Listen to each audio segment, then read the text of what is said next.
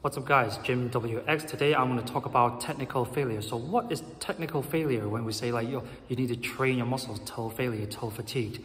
Well, technical failure is when you try to keep your form as still as possible. You're trying to maintain the form as much as you can until you can't do the reps in good form. So that's technical failure, because a lot of people believe that you just try to rep things out. If you're, let's say an example would be a bicep curl, you try to rep it out, but then near the end you're trying to get a few more reps in, but you're starting to swing the body, you're starting to raise your shoulders and your elbows, so you end up using other muscles to help isolate biceps. When we're supposed to isolate biceps on their own, you try not to use other things. If your form starts to go wrong, then you're just kind of way, in a way it's like kind of cheating, or just using other things instead of your targeted muscle.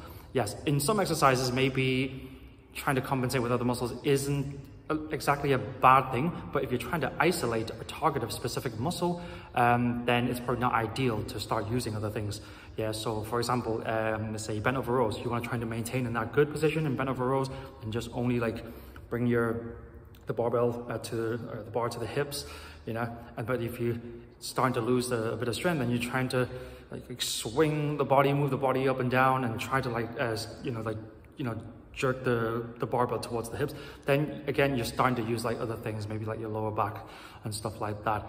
But if you really want to target your back muscles, you really should be using the right technique. Okay, so again, technical failure is when you're trying to rep in good form, and then when you start to lose the form and then you stop. Okay, so that's technical failure.